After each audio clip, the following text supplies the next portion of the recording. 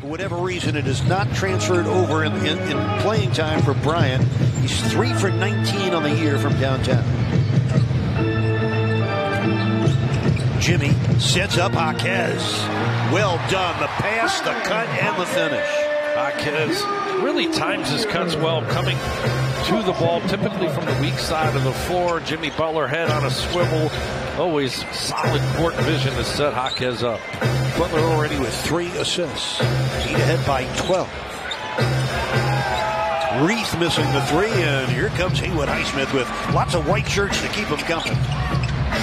Wide open corner 3. Kaboom! Haywood Highsmith has now made his last 8 threes. Over the last 3 games, John, he's hit 14 of his 18 shots. Yeah, he has been outstanding defensively and then offensively last 2 games, averaging 16.5 points off the bench. Miami up by 15, 2 minutes in to this quarter. Highsmith from Jaquez, and he gets fouled. Jaime Jaquez Jr., one of the best cutters on the Miami Heat. Even as a rookie here, coming from the weak side, gets to the open area off the Jimmy Butler drive. He changes the angle, comes from the baseline to the wing, and then right towards Jimmy there where he can catch and convert. Foul was on Ben, and while Highsmith does his thing, let's pause for a quick word from Star.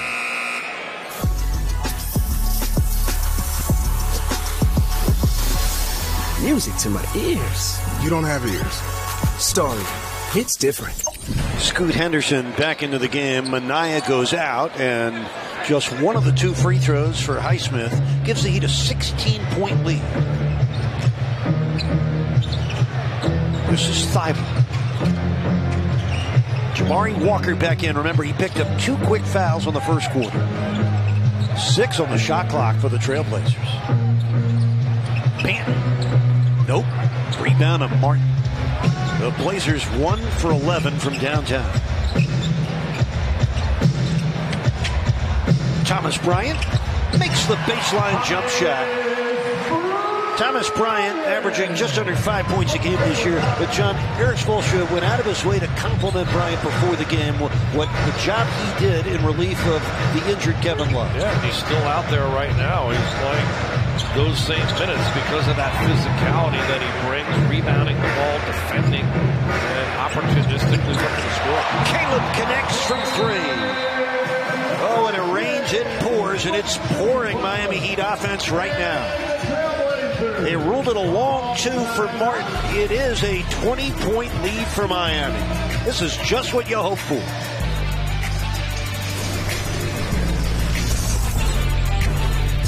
In high school, Mitch Richmond's alma mater, FAU, my neighborhood college of choice, and now doing a great job with the Heat. We've got so many talented women that are a big part of the Heat organization. Yeah, we sure do.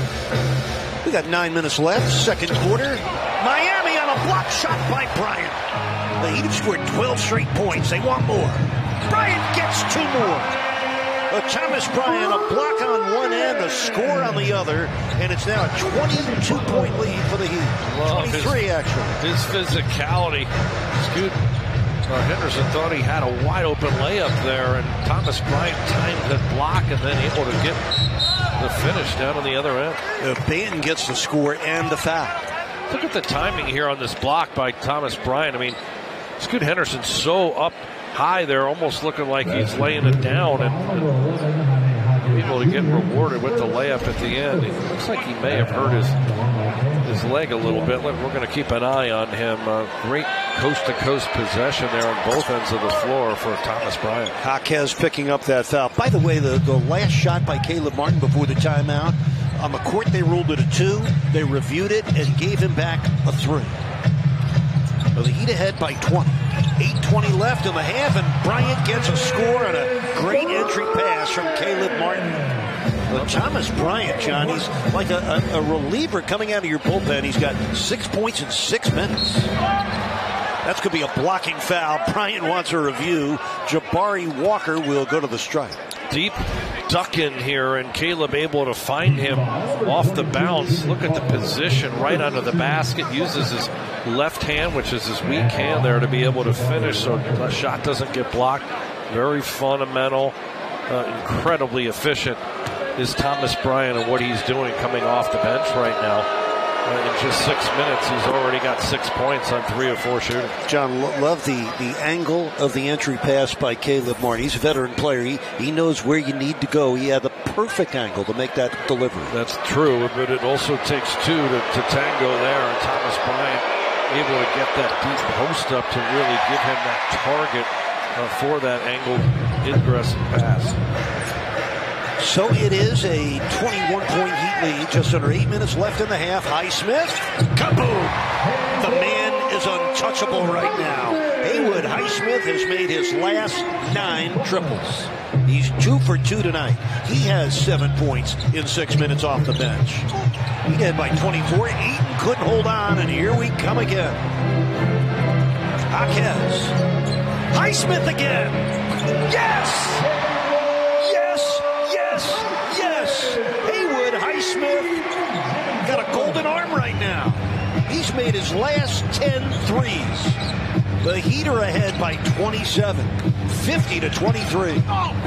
Banton had to put it up high. Ayton able to smash down the miss. And Thomas Bryant having to rotate over to challenge Banton after he blew by the perimeter. Left the glass open there for Ayton to come in and clean it up. By the way, Highsmith has missed a shot tonight. My bad. He's 3 of 4 from downtown. Jaquez, sure. Rebound to Bryant. Bryant with 8 to shoot. Missed it. Got it back and couldn't finish it. And here comes Scoot Henderson. The lob misthrown.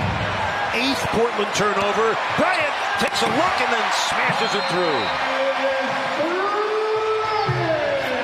Timeout with the Heat ahead, 52-25. Haywood Highsmith making his presence felt out there, coming off the bench. Ball movement, finding that comfy corner and the follow through, waving goodbye as it goes through the net. And the driving kick action gets Highsmith another look. He is a 39% three-point shooter, and that number is moving by the shot attempts.